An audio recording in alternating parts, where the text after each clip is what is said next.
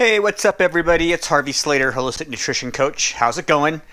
Today I'm going to teach you how to make super easy kelp burgers or wakame burgers, any kind of seaweed actually.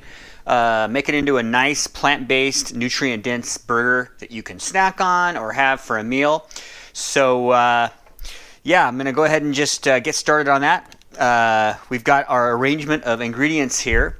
And first what we're going to do is start out with about a cup of, this is a seaweed mix of different types of seaweed.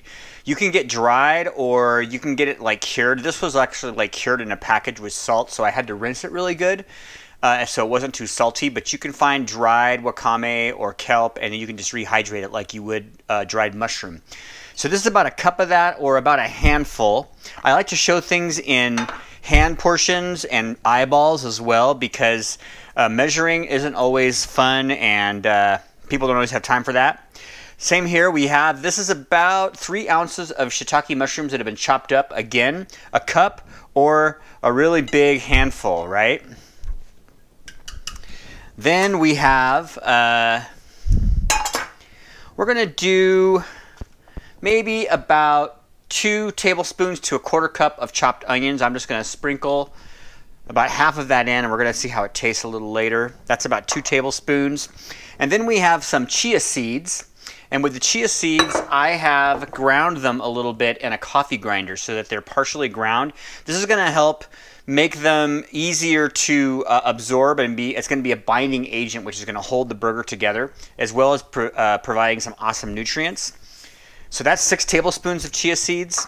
Then we've got about 1.5 cups or a drained can of canned garbanzo beans, also known as chickpeas. And then we have one of my favorite flavorings, of course, is the good old nutritional yeast. And we're going to put about 2 tablespoons of nutritional yeast in there for seasoning. Now at this point, you can do just about anything you want with seasonings. You could put some ginger in there, some fresh ginger. I like this Asian seasoning from Whole Foods. It's like a blend of a bunch of different interesting stuff. And I'm going to put about a tablespoon of that in there. I think miso would be really good in this, but the problem is this seaweed that I have is salty, so I'm afraid if I put miso in there, it might make it too salty. So for now, I'm just going to put about a tablespoon of the seasoning in there, and then I'm going to mix it up and see how everything tastes. Now the best way to mix this is to go ahead and just start smashing the chickpeas with a fork like this, right?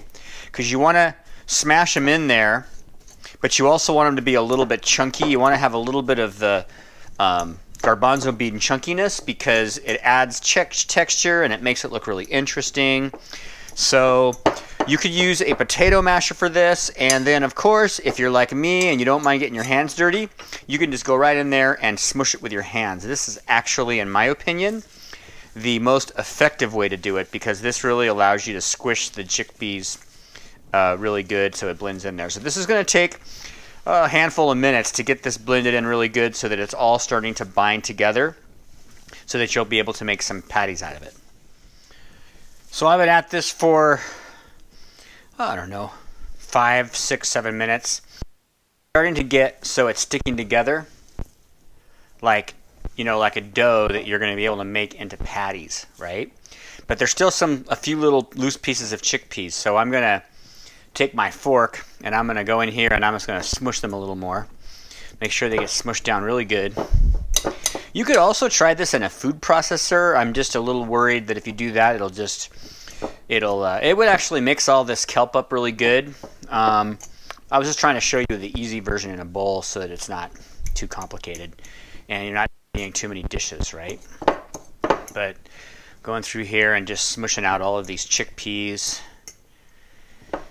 Another alternative to the chickpeas would be maybe some cannellini beans or black beans. They tend to be a little softer and they might smush more easily. I was just trying that with chickpeas because it just seemed like a good combo to me. And I like the way the color, I like the orange yellowish color of the chickpeas and how that contrasts with the and the seaweed and everything. So anyway, we're going to go at this just a little bit longer and then we're going to be ready to make our patties. All right, now the dough is good to go. It's nice, and you can see it's got a nice cohesive type of consistency, so it'll stay together, just like ground meat, except there's no meat in there. And I'm going to make little patties out of it. So this probably makes maybe 3 or 4 little patties. It depends if you want little mini burgers like a snack, or if you want good-sized dinner burgers. I'm going to make kind of in the middle.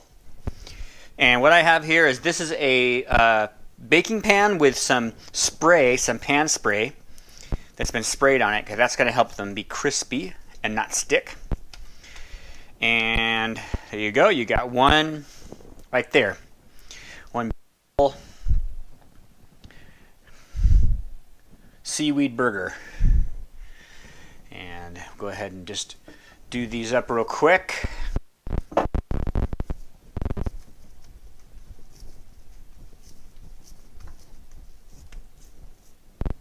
Another one. Looks like we're going to get about 4 decent sized burgers out of this batch.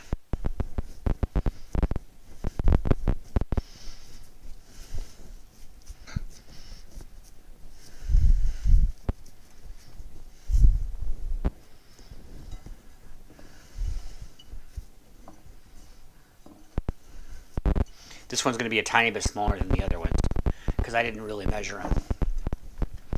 But again, I'm trying to lean more and more lately towards not worrying about measuring so much, being able to make delicious, nourishing foods easily. I found in my nutrition coaching practice that that's really what works for people.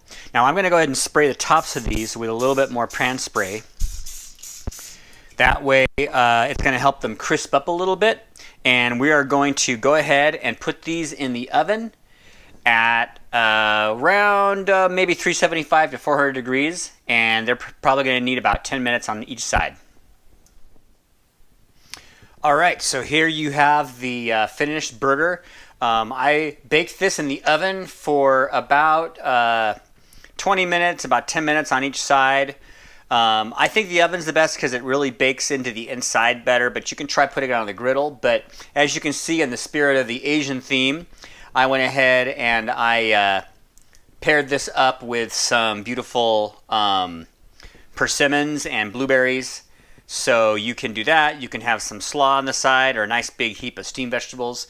But this is a really good nutrient-dense meal. The chia seeds and garbanzo beans contribute some really good dose of protein there, and you're going to get some B vitamins and other minerals and nutrients in your mushrooms. So happy, healthy eating to you, and thanks for stopping by. Let me know how you like it in the comments. All right, bye for now. Later days.